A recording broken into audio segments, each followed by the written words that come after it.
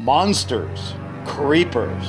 We've all had our experiences with them, with what we think may or may not be out there, lurking in the woods, in the water, under the bed. On this special edition of Real or Fake, I'm going to be looking into some really scary creatures like Frankenstein, Jaws, the Hunchback of Notre Dame, and a couple of others to see if you guys know which ones are based on real-life characters and which ones aren't. Pay attention and get ready to compete to see who's right and who's wrong. Hey guys, Bill here. Our first scary creature today is one of the most famous monsters of all time, Frankenstein. He was big, he was scary looking, and created in a laboratory by a mad scientist named Victor Frankenstein. It's alive! It's alive! Most of us know Frankenstein from the movies, right? Well, guess what? He actually got his start in a book way back in 1818 that was written by a 20-year-old girl named Mary Shelley. Now let's check out one of my favorite scenes from the 1931 version of Frankenstein. Now this is the first really good reveal of the monster here. Now watch as he turns around. I mean, look at that guy. Wow. Can you imagine waking up and seeing something like that? Like standing, oh, look at his eyes. Oh, what? Can you believe this guy created this thing? Now, what I like about this scene is it's not one of the big action scenes in the movie, but it tells us something really important. And that is that the monster, I just call him Frankenstein, the monster has desires of his own. And that's something that Frankenstein, the doctor, does not realize right here. Now, they open up this window. Frankenstein sees the outside, and desire is born within him. Look at that. See? Desire is born.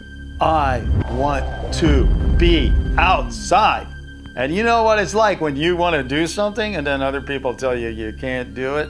Well, that's exactly what's going to go on with this monster. Only what we don't know, and what Dr. Frankenstein doesn't know, is does this monster know the difference between good and bad? I mean, like acting correctly and not acting correctly in pursuit of his desires. And that's why I like this scene. Well, as you might suspect, things did not turn out too good for old Frankenstein. But here's my question to you. Do you think this monster is based on a real-life character of any kind?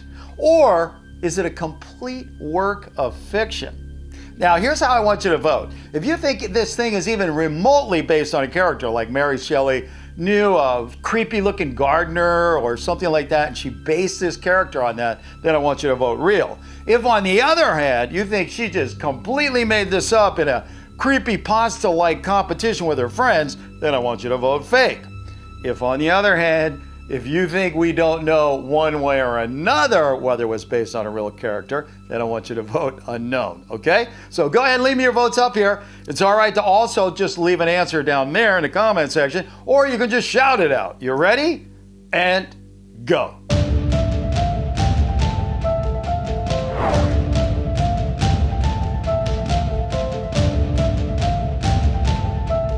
Okay, did you vote? Good, because we're gonna get right to it. I wanna find out if some unfortunate person out there had the most famous monster of all time. I mean, can you imagine, even if it was later in life, you know, somebody walked up to you and said, did you know Frankenstein is based on you? That would not be a good day. Anyway, well, let me put it to you this way. The real life person, if there was real life, didn't find out in their lifetime, because the official answer is fake.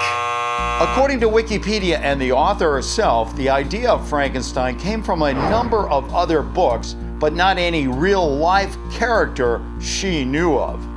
For you Greek mythology lovers out there, one of the main sources was the story of Prometheus by a really famous writer named Ovid. That's the one where the guy stole fire from the gods and created man from clay. But that was all 100% myth, which basically means fake. There is a creature alive today who has survived millions of years. Guys, I don't know what to tell you. I don't think you should be standing on the back of the boat right now. Uh-oh. We get back inside. Oh! Oh, man, is that like the biggest shark you have ever seen? Jaws, in case you don't already know, is this insanely scary movie made in 1975 that truly made people too scared to go swimming in the ocean. Mainly because it featured a great white shark so huge and aggressive, it could literally sink a boat. That's a 20-footer. 25. Now, one of my favorite scenes is this one because it's the first time that old Brody here sees the shark.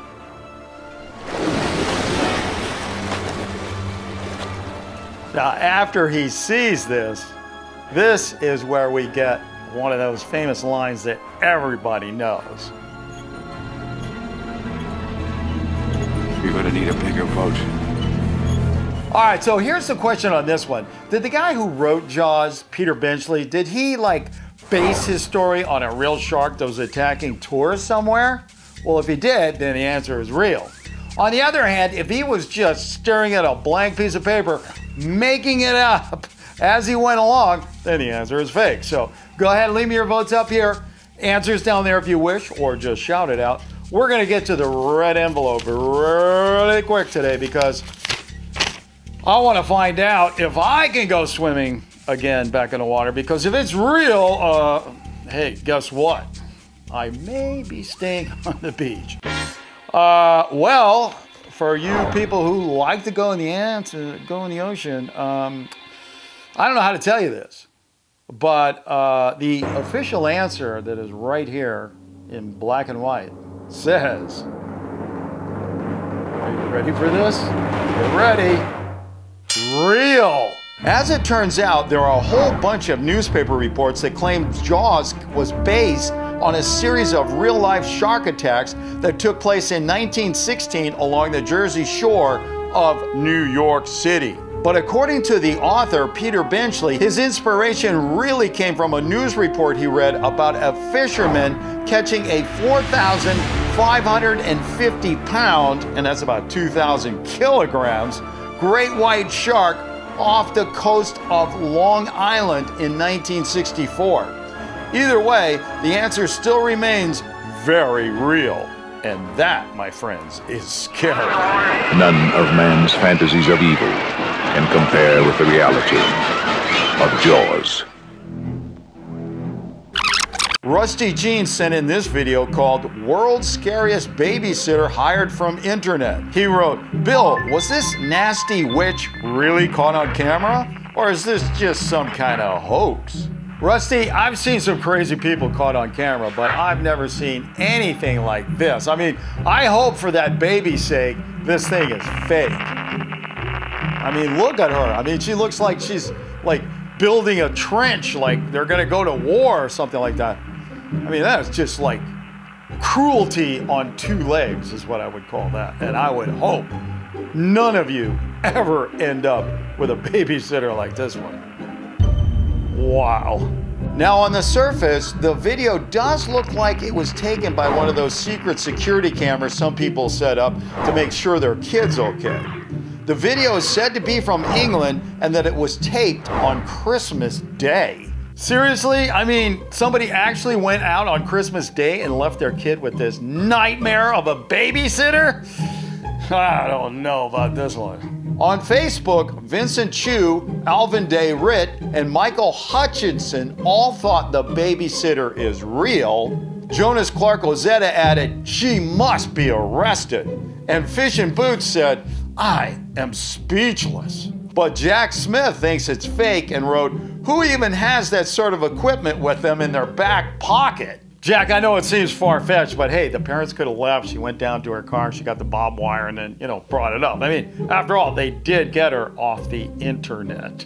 I did a little more checking around, and it turns out there are a lot of reports about this babysitter, especially from kids who are worried she might end up being their babysitter. Okay, well, I'll tell you what, go ahead and leave me your votes up here. You can just leave an answer down there if you wish, or you can shout it out. Now, if you think there are real crazy babysitters out there that are capable of putting barbed wire around a baby's crib, then I want you to vote real. If on the other hand, you think some crazy YouTube content creator has just gone mad, then I want you to vote fake. I hope it's fake because, you know, I mean, can't go in the water, can't get a babysitter. I mean, what is this world coming to? Well, thankfully, this one is fake.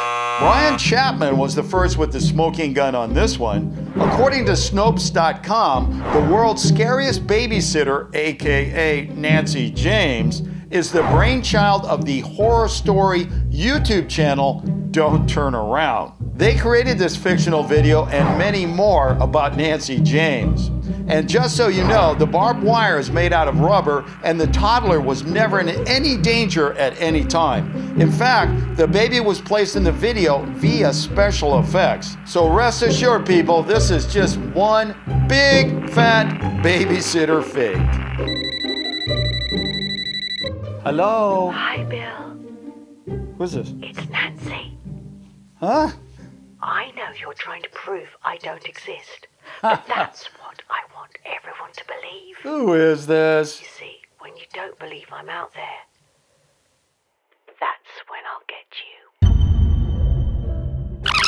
Bryleah Gunter sent in this photo and asks, is this real? I saw it on Nuke's Top 5, but couldn't find anything else about it. Well, Bria, you know, I don't know about this one, so to start, what do you say we hop over to Nuke's Top 5 and see what he was saying about this? This next video was supposedly filmed by a backpacker who was making his way across Eastern Europe.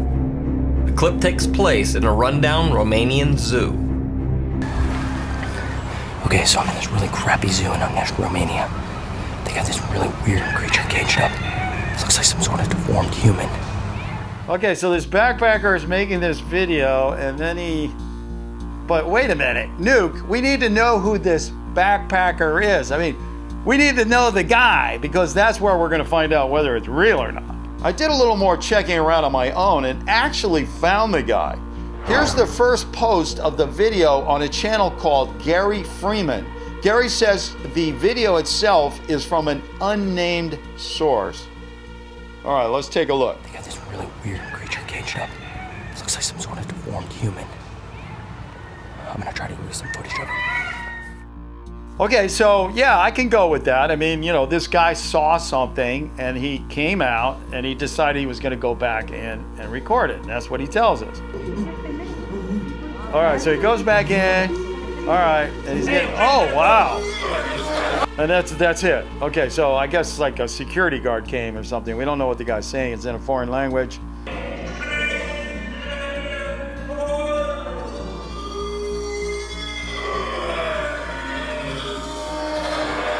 All right, well, I guess it's time you let me know what you think, okay? Go ahead and leave me your votes up here. Leave me an answer down there or just shout it out. I will get out this and we'll find out if they really are keeping a creepy guy or creature or whatever that thing is behind bars over there in Romania. And it says here, wow, this is kind of a surprise because the official answer is that in Romania, they do not keep things like that in a cage.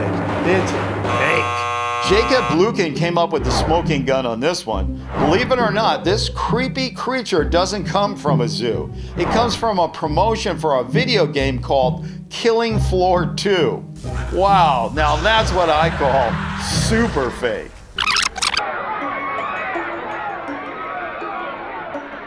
It's a little insulting to call the Hunchback of Notre Dame a creature because he is a man and he comes from a French novel by Victor Hugo. But ever since I saw him for the first time, I always wondered if he was based on a real character. Now, there have been a bunch of movies made about this thing, but probably the most famous is the 1939 version. Here's the Hunchback here. He lives up in a bell tower and he rings the bell And he's ridiculed by the entire town because he's really ugly and hunched over. Now, his friend in all this is a young actress named Maureen O'Hara, one of the great all-time actresses of Hollywood. And in the end, when Maureen O'Hara is accused of being a witch and they try to hang her, well, the hunchback comes to her aid and rescues her. All right, so if you think that the Hunchback of Notre Dame, aka Quasimodo, is based on a real-life character, then I want you to vote real.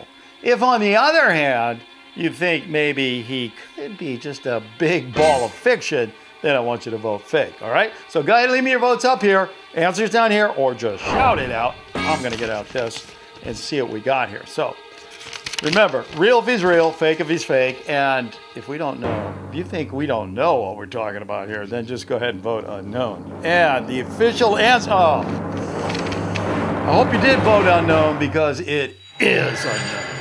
According to the Telegraph newspaper, a British archivist, Adrian Glue, discovered references to a real-life hunchback in 2010 while he was working in the church archives.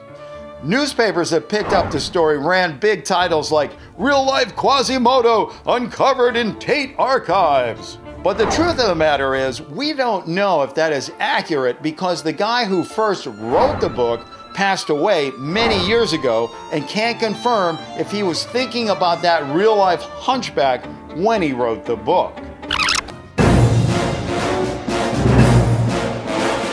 And now for my favorite fake of the week. It's this photo of a can of unicorn meat. David Mancina sent this in. It was attached to a note that wanted to know if there was real unicorn meat in that can. Seriously, David? If you believe that one, then I have a hunk of dinosaur leg I can sell you too.